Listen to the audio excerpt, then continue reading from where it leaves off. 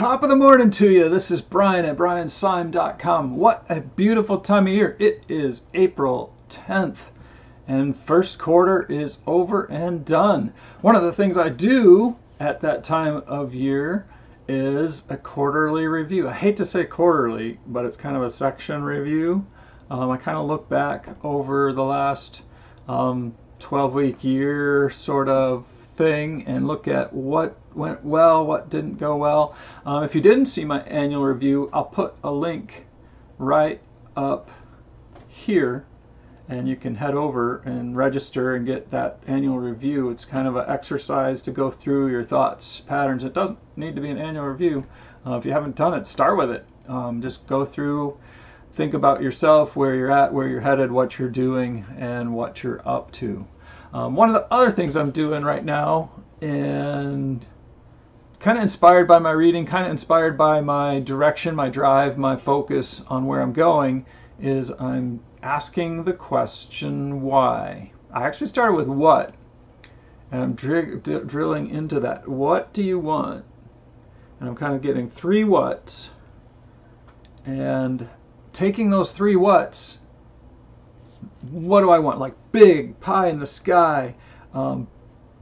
What do I want? What would be totally outstanding? BHAG, one of my friends called it, a big, hairy, audacious, big, hairy, audacious goal. BHAG. What's the BHAG right now for you? What do you want? And I'm putting those three at the top. And then below those, or with each of those, I go, well, why do I want that? Well, I want it because of this. Okay? Why because of this? Well, because this. And why is that important to me? And then I just kind of drill down each of those columns, trying to ask why as many times with as much space and time to dig in and drill down, hopefully getting to something emotional. If you have someone talented to do this with, it can be a lot of fun drilling into it. Someone you trust immensely, someone that is smart like you, knows you a little bit. They don't have to necessarily, but someone that you trust, because it can get personal. It can get down and deep into, like Shrek says, peeling the onion open and looking at why you really want that thing. Where does this drill down to? One of the guys I follow, Dean Graziosi, calls it the 7 levels deep. Taking that thing and going 7 levels deep with the why, to dig into why do you really want it.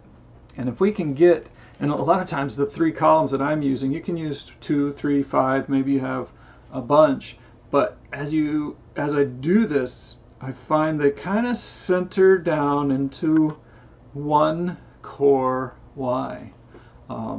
So I'm working through that again right now. Actually, I've done it a few times and I just haven't quite got there. It's like I can do it with you. I can help you get through and get to your why.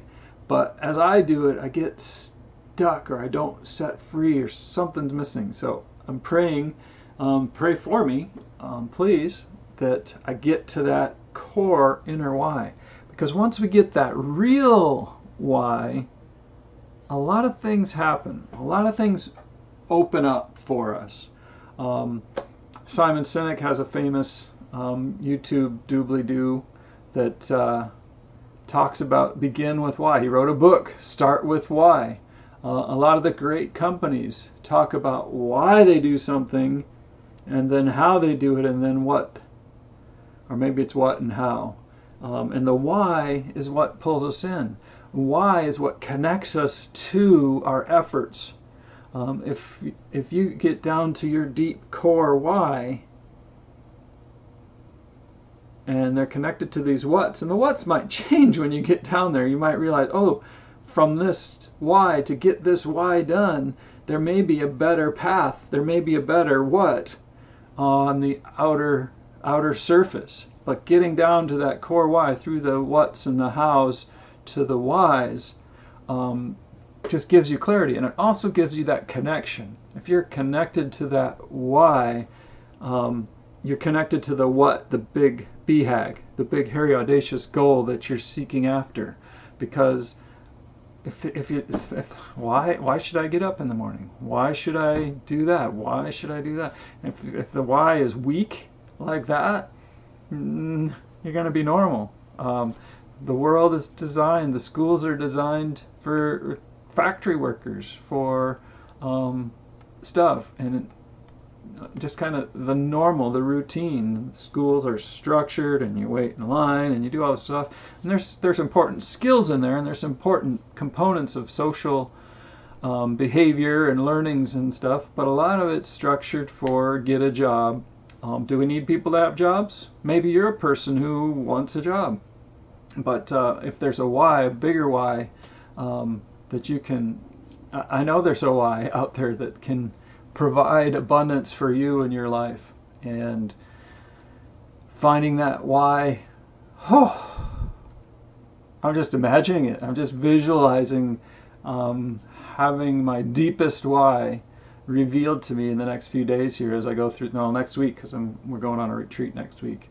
I hope to have that why plotted out, and then my next 12-week year as I look at my direction in life and where I'm going. So for you, follow me, follow this path, and get into your why. Figure out what you want, really big stuff. What do you want? What would turn your world upside down in a good way? Because I bet, oh, that's a big bird. That was really cool. I don't know if it was a crane or what. There's too many trees in the way. But drill down, find your big what's, drill down to find the real why, and check if there's alignment between that real why and your what's. And if there is, that's awesome. Connect that and repeat that and review it and come back to it every day. Get that why statement up on your mirror in your bathroom, and your goal up on your mirror in your bathroom, so they stay connected. So many times we start heading somewhere and it's like, oh, it's just so far. Oh, it's just too hard. And that's a weak why. But if you get a strong why up there, a strong dream, a strong vision, and you can reconnect it to little pieces along the way, you're going to achieve more than you ever believed possible, and you're going to live a better life. And through that, you're going to make a bigger impact on the world. My name is Brian. You be blessed.